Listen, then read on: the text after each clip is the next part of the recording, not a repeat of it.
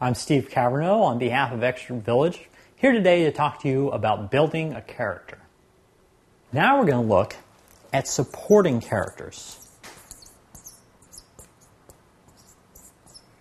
Supporting characters in a play are characters that are somehow related to the protagonist accomplishing their goal.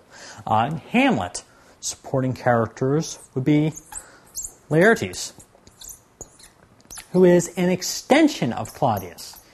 He is an extension Claudius uses to do his bidding. There's also the Queen, who is married to Claudius. This creates conflict with Hamlet. Hamlet tries to align the Queen with him, and she is resistant. This is a major emotional conflict for Hamlet. So there's also Ophelia, who is Hamlet's love interest at one point, and is spurned, and her father is killed by Hamlet. Polonius, who is another sub-character.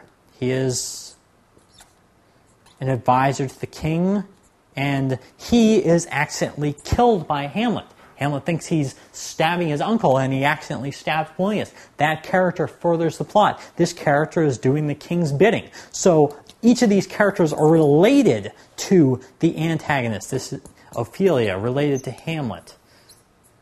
So each of these characters, and they're all intertwined to these two characters. So we get to see how the supporting characters feed the primary plot of the story.